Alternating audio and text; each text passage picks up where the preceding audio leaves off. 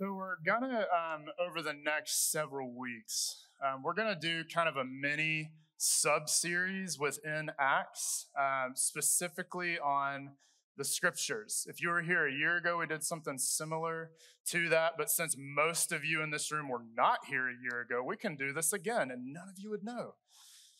We're going to go specifically in what are the scriptures. I want to tackle a few things, what our posture to the scriptures should be, techniques for it. The reason I want to do this is because I think we can just miss how profound this verse is. They were eager, examining the scriptures every single day. Why? What made them eager? A quick thought experiment before we start. Feel free to close your eyes. I'm actually going to ask that you do that. It'd be a little weird if you're just like staring at me during this, but just close your eyes for a second. I want to ask you a simple question around your relationship with the Bible. What comes to mind? What difficulties do you face when it comes to the Bible? Fears, confusion, boredom, skepticism? What comes to mind with your relationship to the Bible?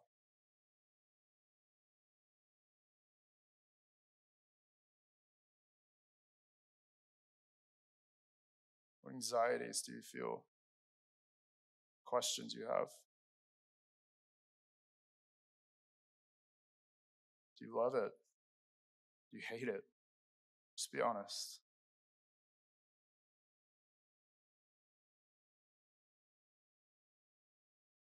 You can open them. I'll be honest. The Bible is full of weird stuff. I'm just curious, and this is not a shaming question, I'm just curious, how many of you have read the whole thing all the way through? Okay, yeah, that's great. Yeah. So we're about halfway through year one of our church-wide Bible reading plan. We start back in September. And so far, we have seen stories like Ruth. What the heck is she doing laying at this old man's feet? What the heck is Leviticus about? And who is Cain's wife? Some weird stuff in this. It's also full of some pretty horrible things as well, like sexual assault, genocide, holy war, polygamy. This book, or really the library of books, is tough. So where on earth do we start with a mini-series about the scriptures? Well, we could kind of start by putting the Bible on trial. We could ask it a bunch of questions. We could demand it to give us answers to prove itself. This isn't necessarily a bad thing. I trust the scriptures. It doesn't seem to be that threatened with my doubts or my questions. I think a lot of you do need to go through that process. C.S. Lewis is a great example of one who went through that process and ended up following Jesus. So that does happen. But what I have seen a lot in my own heart, and I think in a lot of Christians, if you're honest, is that we think largely about the Bible with our minds. We stand kind of arm's length away from it. We're like ready to defend it to the death, but we don't really look like Jesus. I think in a lot of ways we become maybe more unloving and less patient and less kind. When my theological paradigm does not match up with yours, I have to fix you or fight you. I was looking up the state of the Bible just among like the generations. And what was really interesting, specifically among Gen Z youth, so that's like 15 years old to 17 years old, only 1/3 of them like read the scriptures regularly. It gets a little bit higher as the generations get older, but only 1/3 of them would say, yes, I read the scriptures. By and large, the just dominating like thought process about the Bible is we don't really get the relevance of this thing in our life.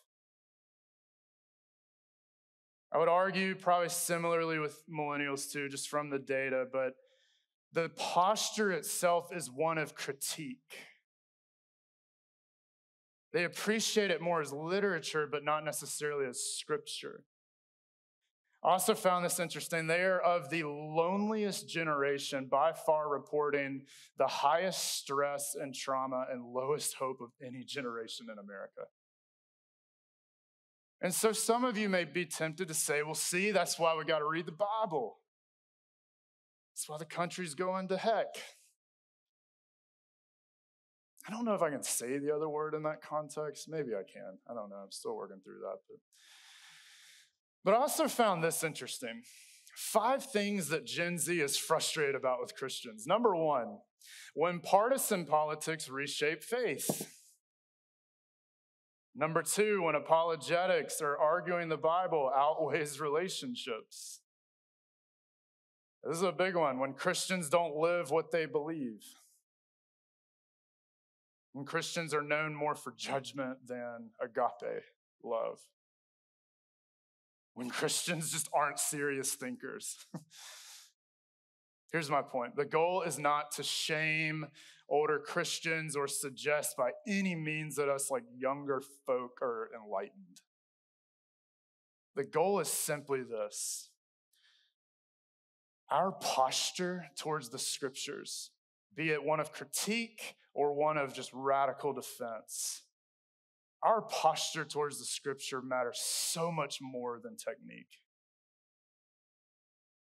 That's why I want to start here with posture, with approach to the scriptures. Whether we come at it as a critic or a defender, we need to approach it more with our hearts than our heads. More than formation rather than just information. We may be able to defend the scriptures to the death, but we struggle to let it change us and spill out in love and service to others, or as Jesus would say, put his teachings into practice. But I am convinced this is how the tide shifts, is when we start reading it more for being formed by it than informed. I don't want to start with just all the problems of the Bible, or really even the Bible itself, but with Jesus. How did he think about the scriptures?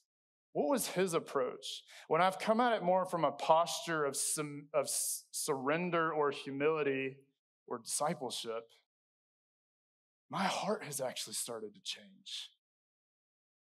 I've really come to trust the Bible more that way. I love how Andrew Wilson says this. I don't trust in Jesus because I trust the Bible. I trust the Bible because I trust in Jesus. I love him. I've decided to follow him. So if he talks and acts as if the Bible is trustworthy and authoritative and good and helpful and powerful, then I will too. Even if some of my questions remain unanswered or my answers remain unpopular. So let's start there. How did Jesus think about the scriptures? Well, Jesus was a rabbi, which means he was a teacher. A teacher of what? Crowd? The scriptures. Very good. The Bible of his day. As a rabbi, he would have committed it to memory. Even Leviticus. He would have committed the whole Bible of his day to memory. We say we have a high view of scripture a lot around here. Jesus was way higher. He loved the scriptures. He fought the devil with the scriptures. His entire worldview was on how the world works, and how it worked was based on that. He said not a single dot in the Hebrew language would be unfulfilled by him. So, according to Jesus, there is no legitimate discipleship to him without the Bible. Whatever your relationship is with it, there is no legitimate discipleship to him without the Bible. Look at what he says in Matthew 5:17. Do not think that I have come to abolish the law or prophets. That's the Bible of his day. I've not come to abolish them, but to fulfill them. That word there for abolish, it is Greek for literally, it means to tear down or destroy. or to disobey or to change, or in maybe language we would understand today, to deconstruct from. So this is wild. Apparently, Jesus' life and teaching was so radical, his outworking of the scriptures, that people actually thought he was tearing down the Bible. That is how far they had gotten away from knowing what the Bible was. What a word for us today. They have completely just forgotten what the scriptures were about. He says, I've come to fulfill them. What that means is that for Jesus, all of Old Testament prophecy would come to pass in and through him. The scriptures of his day, the entire story itself was leading up to him. Isn't that amazing? He says, for truly I tell you, until heaven and earth disappear, not the smallest letter, not the least stroke of a pen will by any means disappear from the law until everything is accomplished. Therefore, anyone who sets aside the least of these commands and teaches others accordingly will be called least.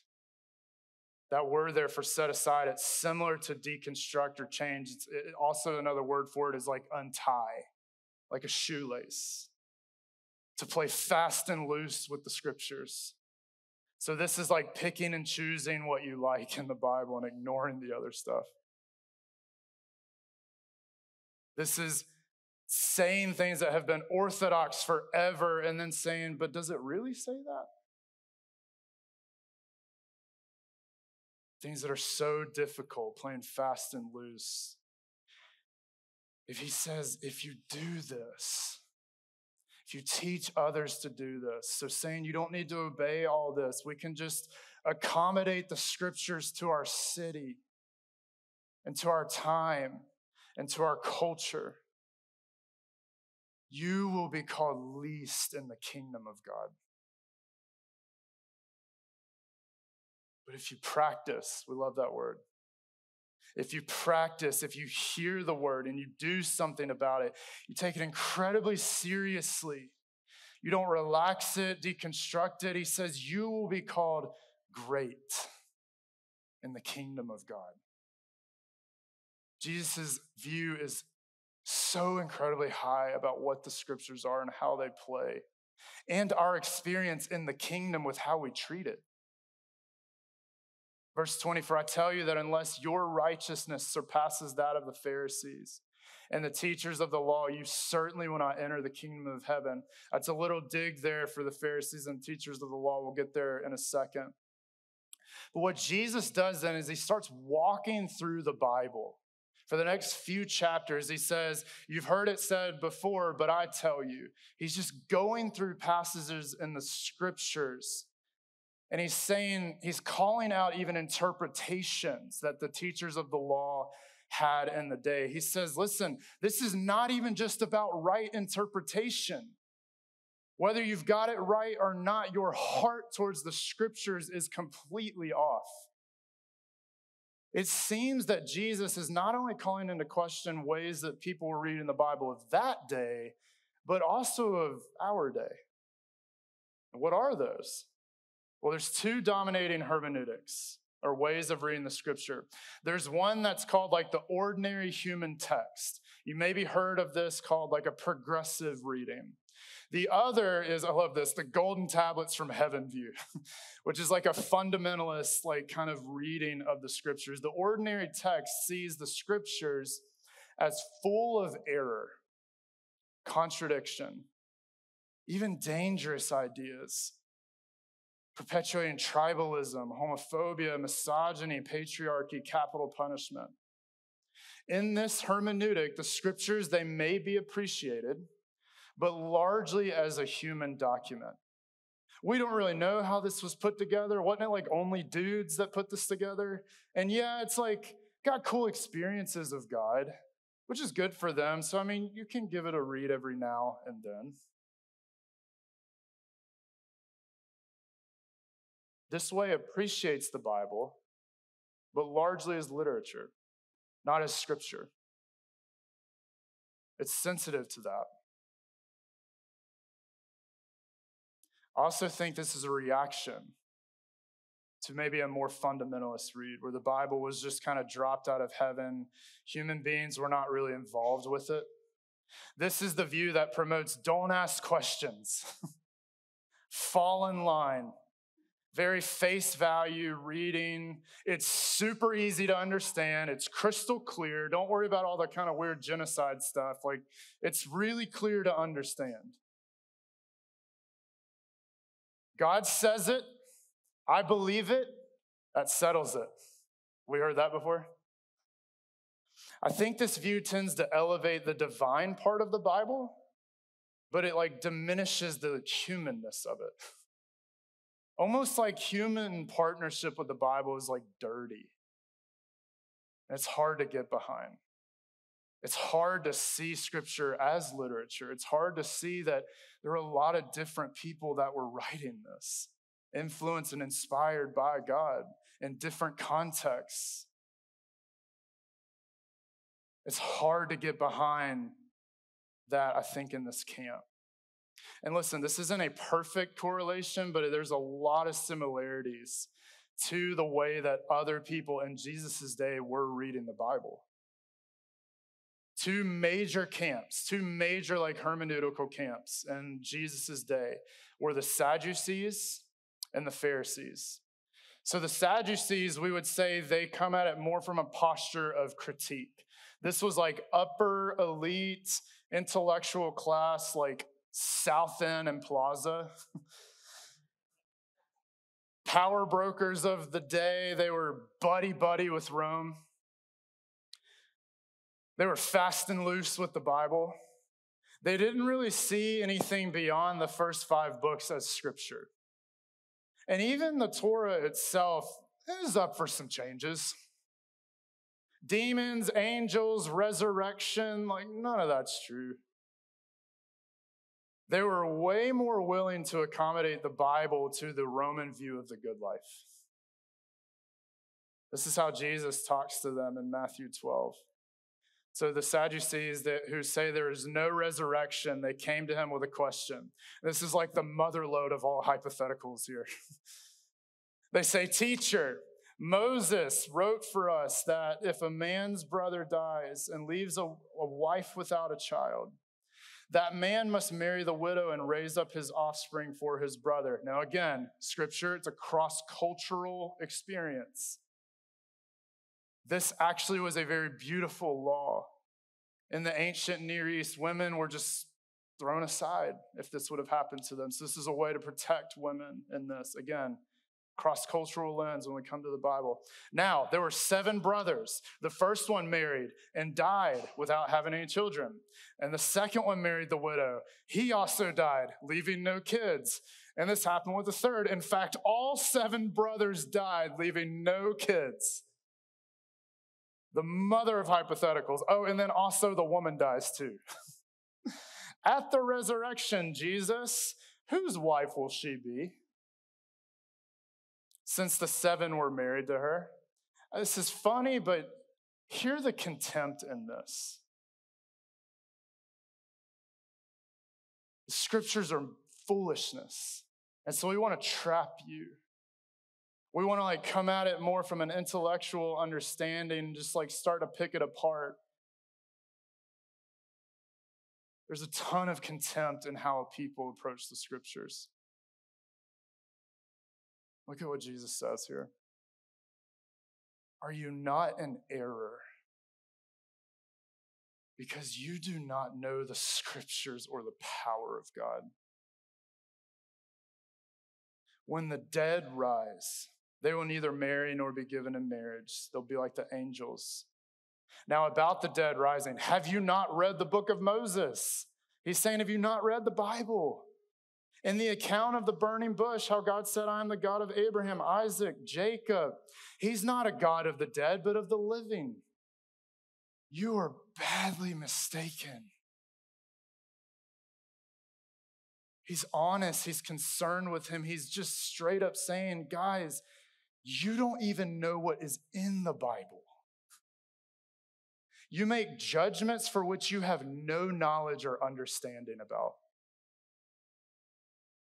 Your views of the good life, sexuality, how to use your time, what makes you money, it has been hijacked by TikTok and not by the scriptures.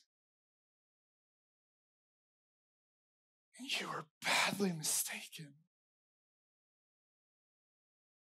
Is that you today? Is your posture towards the scriptures one of contempt and critique? Do you really even know what is in this thing? If you don't, you are badly mistaken. The other group were called the Pharisees. So this was like the conservative kind of group of the people. I found this really interesting. They were predominantly in the rural, small town parts of Israel. So like Rock Hill and Gaston County.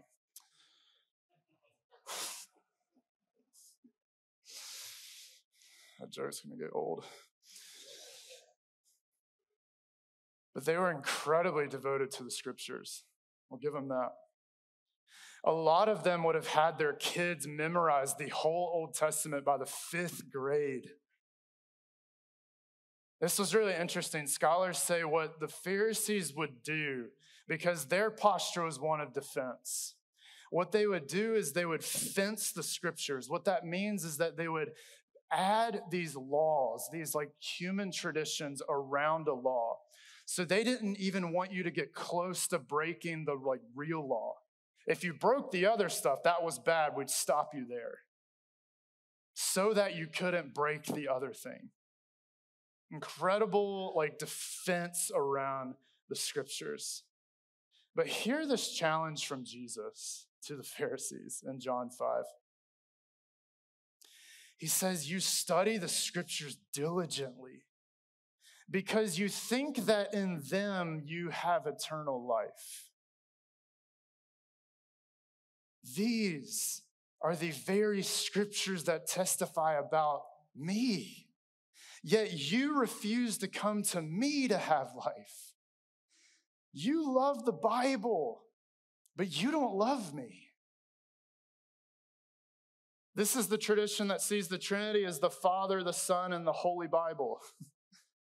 You love the Bible, but you don't love me. You don't know the power of God.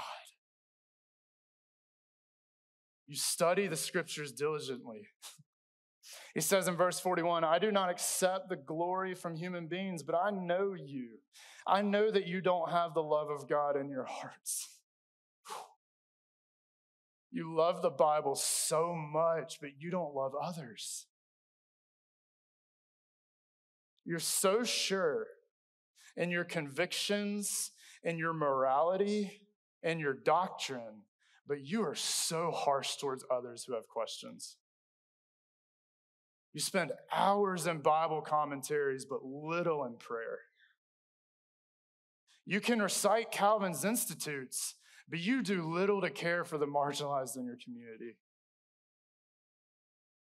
It says, don't think I've come to accuse you. Your accuser is the Bible itself, on whom your hopes are set. If you believed Moses, you would have believed in me because he wrote about me. You study the scriptures, great, but all for the wrong reasons. You have lost sight of the fact that the scriptures themselves are not the end goal. It's Jesus. To be with him, to become like him. Is that you today? Do you love the Bible with your head, but have you missed it?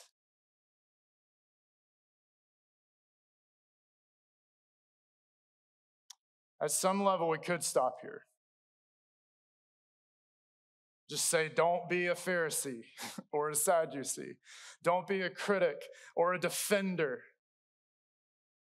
But I do still think we're talking largely about technique here. I think we need to go a layer deeper. Not just thinking about the Bible with our minds, but approaching them with our hearts. We need to actually work through what the role of the Bible is in our discipleship to Jesus. What is it for? How should we approach the Bible? Turn to 2 Timothy 3. We'll start in verse 14. So if you were here a few weeks ago, we walked through a biography of Timothy. You can go back and listen to that if you want, but largely what Paul is saying to Timothy here is, hey, remember these things from your youth, your grandma and your mom who imparted these things on you.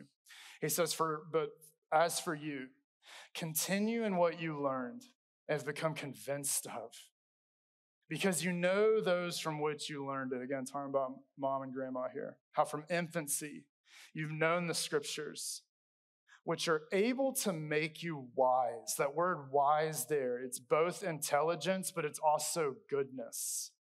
So skillful and smart, wise and good at living.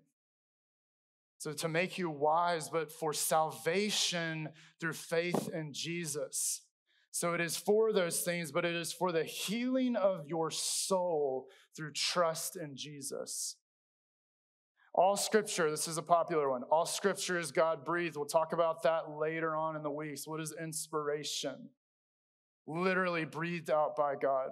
And it's useful for these things: teaching, rebuking, correcting, and training. So teaching, it's to reveal to us a whole new possibility of what the good life in the kingdom could look like. This is what it could be if we were to live lives like this. It's to counteract the lies of the devil, the flesh, the world. It's also for rebuking, to show us all of the ways that we are not walking in the good life. Ways that we are out of alignment with that. But it doesn't stop there. It's correcting. It then shows us how to get back into alignment with that. How to come under the discipleship of Jesus and training. This word for training, this was a popular word used in the Greco-Roman world. Largely what it means is from infancy to adulthood.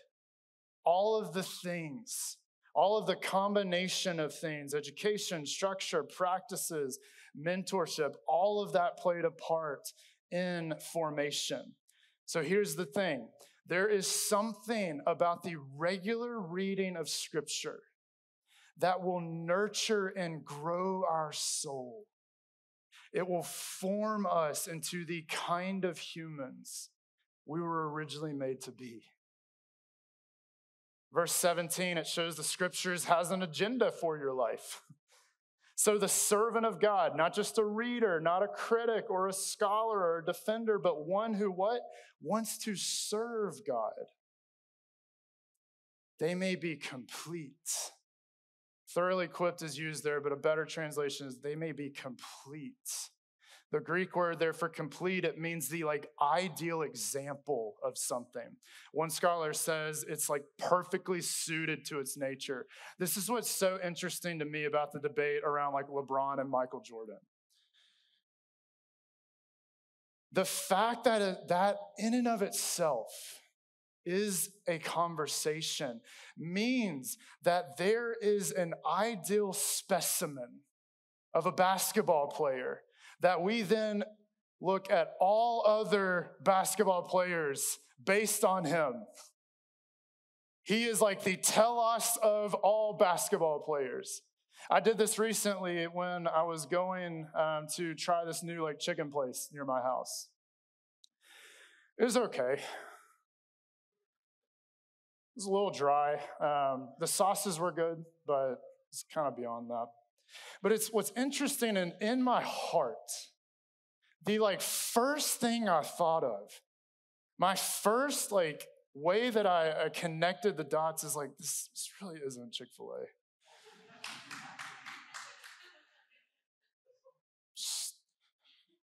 The end goal of all chicken is Chick-fil-A. It's the goat, man. That's right. the end goal, the telos, through teaching, rebuking, correcting, and training, is to nurture us to become the best version of all human beings have the potential to become through wholeness in Jesus.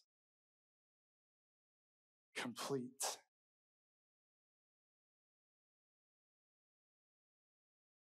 To have this happen to your soul, to form you into this kind of person, it takes more than just technique. It's more than just finding good Bible study commentaries and tools. It's not less than that, but it is more. It requires reading with a posture, a right posture of the heart. And this is so hard for us in the West because we have been trained and conditioned to read things for information and not for formation. When we approach books and blogs and news, like we're just reading to get knowledge, to have better control over our lives and the lives of others. We aren't reading to be formed by it, but to co-opt it, to use it. You've heard it been said before, knowledge is power. What's interesting is this the exact opposite disposition Jesus calls us with the Bible. We don't approach scriptures to get more knowledge and control, but to give up our control and to follow in the way of the cross. We read the Bible to be formed, not informed.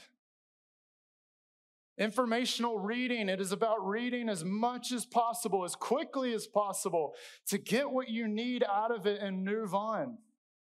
That's why we read like maybe 4 sentences from a blog post. We just like speed through that thing. Formational reading, though, it is about quality, not quantity. To slow down, to sit with the text, to wait for God, to partner with the Spirit, to struggle with God, to wrestle with God. We don't like that. To ask questions to God and to meet and commune with Him or simply to be with Him. When was the last time you came to the scriptures I just want to be with you? Informational reading is to master the text, to get our heads around it, to control it for our purposes and our agenda. But formational reading is to be mastered by God through the text, to be changed by it, to be used and controlled for our good by the Spirit and for the purposes of God. Guys, informational reading, it's not bad. I don't want to paint a picture that way. There's a time and place for that, especially in study. But I would argue this is primarily our approach with the scriptures here in the West. And we need a deep shift in posture when we come to the text. Robert Mahoney says, to be conformed by something else outside your control. It goes totally and radically against the ingrained perspective of our culture. Graspers, they powerfully resist being grasped by God. Manipulators, they strongly reject being shaped by God. Controllers are inherently incapable of yielding control to God. Information takers have extreme difficulty just hearing God's voice. Functionally oriented people have great problems with just sitting still and letting God act. Anybody out there? Performance-oriented persons, they have powerful temptation to turn spirituality into works. But spiritual formation is the great reversal. From acting to being acted upon. from being the subject who controls to being a person who is shaped by God. I love another way this was put. It is a shift from being our own production to being simply God's creation. How are we doing? Listen, I recognize this is tough. It's one thing to say, I want to follow Jesus, but still feel like you're the masters of your life. But I do think this is what Jesus meant by denying yourself and taking up a cross and following him. It's a slow death from controlling to releasing. The scriptures, and I would just say when it comes to even our posture of coming to Jesus ourselves, it is one of this like yieldedness. Here I am. It doesn't stop with you just becoming a Christian, but it does start there. And maybe some of you are not there. This innate, like egocentric sense of control that is at the heart of what is wrong with all of us. What is killing you is you. The original sin, what was so interesting about that is we wanted to grasp and take from what? The tree of knowledge of good and evil. But our deep fear was, does God actually know what is good and evil? And is he wise enough to be able to impart that on us? You see that? That posture. That's why the scriptures say salvation is this gift so that no one can boast, because it's not what you bring, but it's what's done for you and to you, as are the scriptures. I'll just be honest, coming at the scriptures from this posture it's hard. Scripture calls itself a double-edged sword because it feels like a cutting. I do think sometimes we can read the scriptures and just completely forsake God's voice because we know that if we're still enough, he wants to do something in us, but we're afraid. I read this a year or two ago. I think it's one of my favorite analogies from C.S. Lewis's book, Don Treader. It's about a boy who becomes a dragon, essentially. It's this manifest evil of what was within his own soul. And it has made him now this dragon, and he doesn't want to be a dragon. And so he starts like clawing off the scales, and some of it's coming off, but it just kind of grows back. He can't change himself.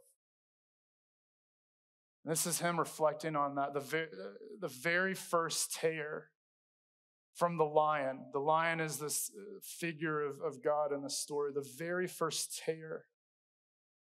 He made it was so deep. I thought it had gone like right into my heart. When he began pulling the skin off, it hurt worse than anything I'd ever felt. But the only thing that made me able to bear it was just the sheer pleasure of feeling the stuff peel off. He said, I was just lying there in the grass. But the stuff came off so much thicker and darker. And eventually then I was smooth. And he threw me into the water and it hurt like anything, but only for a moment, because after that, as I started swimming and splashing around, I saw all the pain go away, and then I saw why I had turned back to a boy.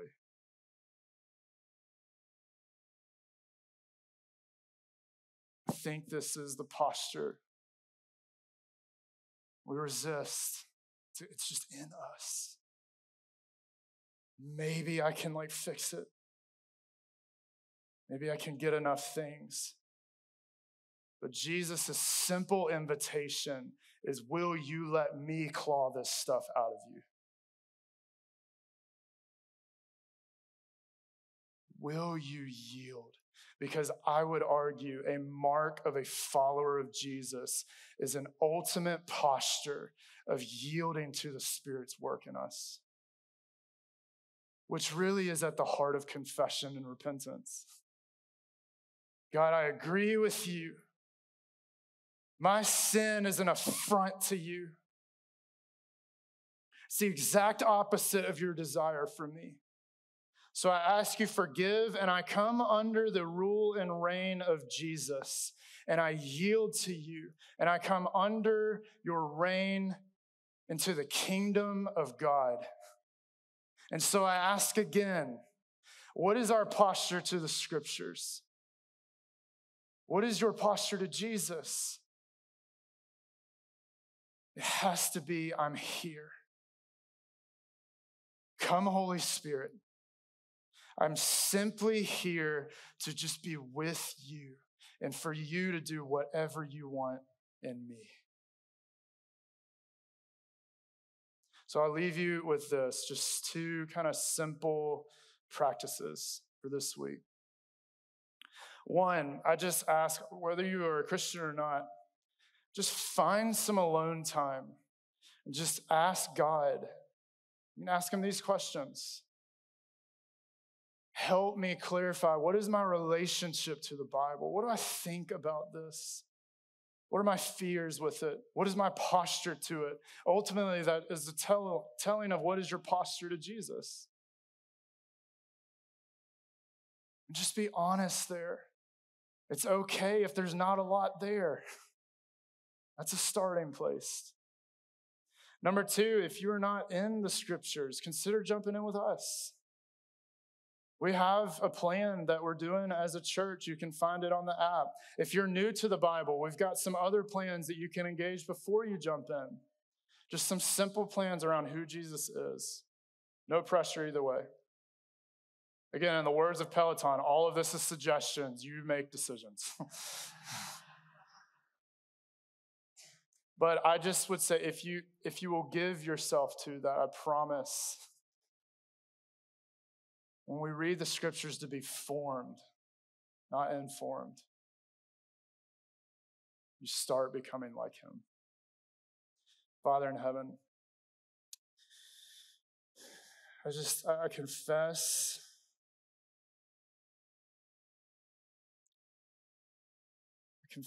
that wherever we are on the spectrum, would you change our posture and our hearts just around your word?